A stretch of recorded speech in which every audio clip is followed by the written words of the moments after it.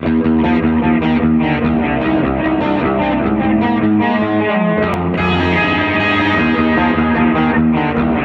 doing? Mike Palafini, Dan Flounders, and Juan Arizar in the mic. We're here at Daddy's Fight Camps, Hammonton, coming with a basic sweep, super easy brother-sister technique, going for a scissor sweep, and the guy posts his leg, switching over to like an elevator slash hook sweep. It's called a bunch of different names, but it's a great technique to go right into as a combination.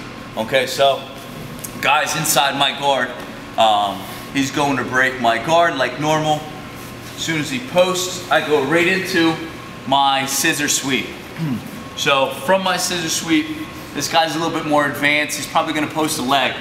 As soon as he posts a leg, my right foot circles in and hooks underneath the back of his knee. So one more time from that position, I go for my scissor sweep. He posts his leg, circles over, goes right to the back. I switch my hips. Boom.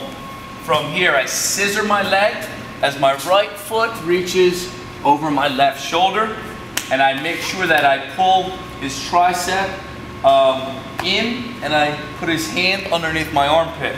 Boom. So that he cannot post.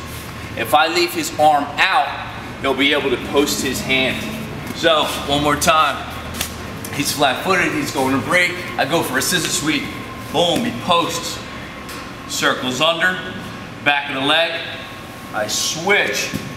I need this hand because if I don't get this hand and I go, he's going to post that hand.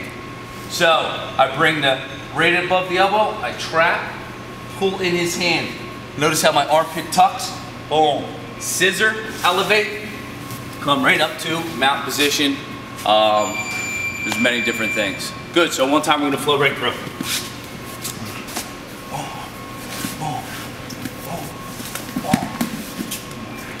And then we can switch from here.